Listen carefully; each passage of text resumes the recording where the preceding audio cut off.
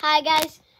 My friend just found a really weird glitch in Fortnite that is very OP and can get you 2 mythics in one match. Look, if you store them in the tent for two matches and you manage to get them both and put them in a tent, you can duplicate them. They stay in your tent and you can have 2 mythics in one match. This is very cool. And my friend Ben just wanted to say that he's in it.